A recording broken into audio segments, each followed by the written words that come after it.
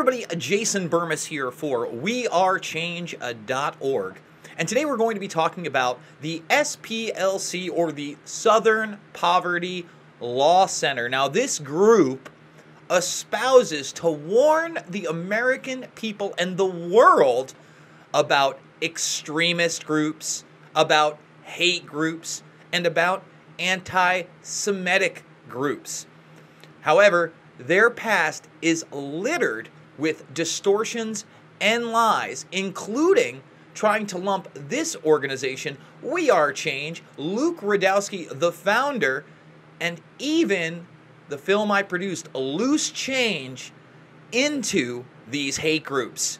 Now, of course, anybody that's followed my work, Luke's work, or the overall work of WeAreChange knows that this is absolutely not the case. So who is the SPLC, or Southern Poverty Law Center? Before we explore this topic, I want to invite everybody to click on the new Join button that you can find below this video. Folks, if you want to sponsor WeAreChange.org, this may be the best way to do it. For only $4.99 a month, you'll get an exclusive badge as well as access to exclusive WeAreChange emojis, which of course will put you at the front of the line for our Sunday live streams and beyond to ask questions and interact with us. So if you really want to support independent media like ours, please click the join button and subscribe at $4.99 a month today. Now, according to the priorities listed on their own website, they include fighting for children's rights,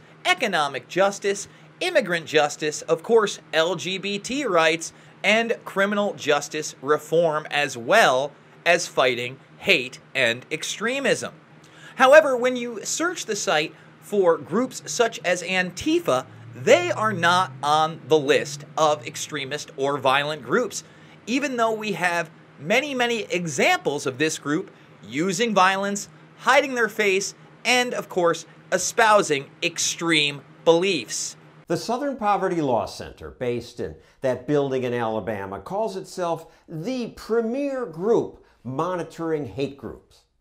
Looking at their map of such groups, you'd think America was consumed by hate. Today, the center smears people who don't deserve to be smeared. The presence of radical Islam. This woman grew up in Somalia, suffered female genital mutilation, so now she speaks out against radical Islam. For that, the center put her on its list. So while the SPLC refuses to call out actual groups that do commit violence and atrocious acts against people, they have time and time again tried to lump in patriot activist groups with violence, anti-Semitism, and a load of other charges that are nothing more than BS. Recently, Big League Politics did an article on the co-founder of the SPLC, Morris Dees. They were able to obtain court documents filed by his first wife in the 1970s that make some pretty startling allegations. Now, before we go any further, I would like to state that these are allegations by his ex-wife that were brought into a courtroom, and Dees was never convicted of any of the things we are about to discuss, as there were no criminal charges filed. So, what did his ex-wife, Maureen, allege? Well, she alleged that Morris attempted to molest his own stepdaughter with a sex toy. And with that, we're going to read directly from the court deposition. Morris's stepdaughter, Holly, testified that in the summer of 1977, Morris attempted to molest her in the following incident. One night, Maureen and Morris were sitting drinking wine and discussing a case Morris was trying, the brief says. Holly was with them. Around 11 or 12 o'clock, Maureen went to bed and Holly stayed up with Morris, discussing the case. Morris kept offering Holly wine, some of which she accepted. Holly testified that she declined, choosing to go to bed instead. She went to her room and then went into the bathroom, the document states. Looking out her window, she saw Morris in the bushes beside the bathroom window looking in. She said, "Morris, is that you?" But he said nothing and ran away. 2 months later, apparently things got worse. Morris entered Holly's room. He was in his underwear and he sat on the bed where Holly was lying on her stomach, facing away from the door. He touched her on the back and woke her up. He told her that he had brought her a present and presented her with a vibrator. He plugged it in and said he had brought it to her. He proceeded to rub it on her back and said, "Let me show you how to use it." According to Holly's testimony, she declined, but Morris proceeded anyway. He started to place it between my legs when she raised her voice and said no loudly. However, that would not be the end of the incident. About 2 hours later, she had fallen back asleep and he came back in. He brought the vibrator with him, plugged it in, and said, "Let me show you how to use it." He tried to show her again by putting it between her legs, but she again raised her voice and he stopped. He then took it and left. Now, does this sound like the type of person you want deciding who should have free speech, who's evil, who is a white supremacist or neo-Nazi?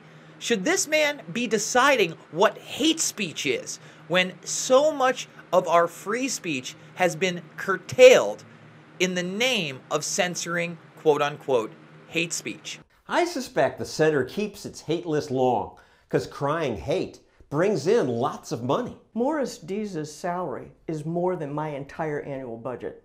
Remember, this is a group that's supposedly fighting hate and extremism, but instead goes after groups that ask valid questions about large geopolitical issues and often does lump them in with real racists. This group also claims to fight for children's rights, but are they putting any information out there about people like former Seattle Mayor Ed Murray or Dennis Hassard, former Speaker of the House?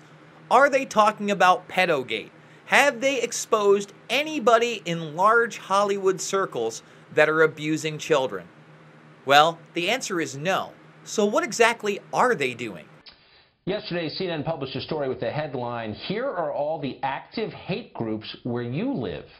Now, this wasn't a list narrowed to neo-Nazis and violent anarchists, actual hate groups. In other words, the list was too large and grossly biased, and that's because CNN wasn't listing real hate groups. They were just listing hate groups as defined by the Southern Poverty Law Center, which is a totally irresponsible left-wing organization that casually throws around the term hate group in order to raise money, and it's raised a lot of money doing that. We have a group that parrots the ideas of the mainstream media and goes after anybody that would ask legitimate questions or go against the grain.